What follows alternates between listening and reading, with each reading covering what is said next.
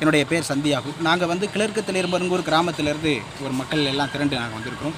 எங்களுடைய பிரதான கோரிக்கை என்ன அப்படின்னா, கடந்த 2-3 வருஷங்களாக சுத்தமாக மழை இல்லை.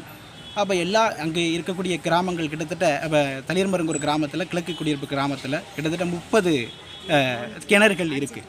அதில் ஒரு கிணறுகள்லையுமே தண்ணி இல்லை. அப்போ தண்ணி இல்லாத சூழ்நிலை ஏற்பட்டது காரணம் என்ன அப்படின்னா, அங்கே ஒரே ஒருத்தர் மட்டும் இதுவரைக்கும் வந்து தண்ணி அடிச்சுக்கிட்டு விற்பனை செய்கிறார். அதனால் இயற்கை வளங்கள் இன்றைக்கி பார்த்தீங்க, அந்த ஊரில் வந்து பார்த்திங்க அப்படின்னா இயற்கை வளங்கள் சுரண்டப்பட்டு ரொம்ப பாதிக்கப்படக்கூடிய சூழ்நிலை வருது. கால்நடைகள் மரணம் அடையுது. இந்த சூழ்நிலை வந்து நீடிச்சுன்னா மனிதர்கள் கூட மரணம் அடையக்கூடிய சூழ்நிலை இருக்கும். எல்லாரும் அந்த கோரிக்கையை ஏற்றுக்கிட்டாங்க. ஆனால் அந்த செபஸ்தியான்கிறவர் மட்டும் அந்த கோரிக்கையை அவர் இன்னைக்கு வரைக்கும் ஏற்றுக்கிறல. அவர் அந்த கோரிக்கையை வந்து நீங்கள் அரசாங்கம் வந்து நிறைவேற்றி தரணும். அப்படி நிறைவேற்றி தரலை அப்படின்னா இந்த தேர்தலை வந்து ஒட்டுமொத்த கிராமங்கள் அனைத்து மக்களும் நாங்கள் புறக்கணிக்க நேரிடும் அப்படிங்கிறத நான் இந்த இடத்துல உறுதியாக நான் பதிவு செய்கிறேன். என்னோடய பேர் அனுஷ்யா ராணி. நான் தளிர்மருங்கூர், கிழக்கு தளிர்மருங்கூர்லேருந்து வந்திருக்கேன். என்னோட கோரிக்கைனா,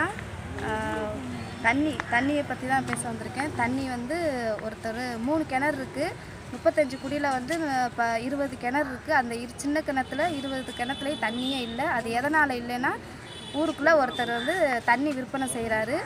செபஸ்தியான் அவர் பேர் வந்து. அவர் தண்ணி விற்பனை செய்கிறனால எங்கள் அந்த 20 கிணத்துலையும் தண்ணி இல்லை. அதனால் வந்து நாங்கள் மக்கள் வந்து ரொம்ப கஷ்டப்படுறோம் தண்ணி இல்லாமல்.